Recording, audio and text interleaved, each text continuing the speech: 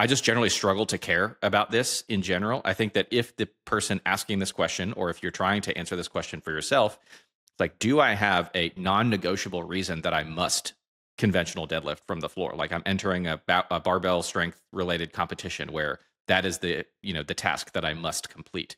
If that is not the case, as we've talked about before, you have every possible exercise in the world at your, that you can use to facilitate your training towards whatever desired outcomes and goals are important to you.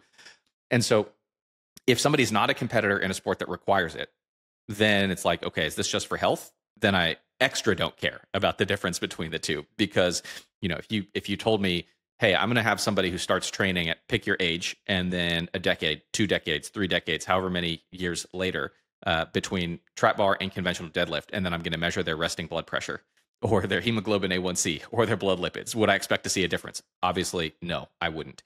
Might there end up being, over a long enough time frame, some differences in their abilities if you were to do a focused analysis of their like hamstring versus quadriceps hypertrophy?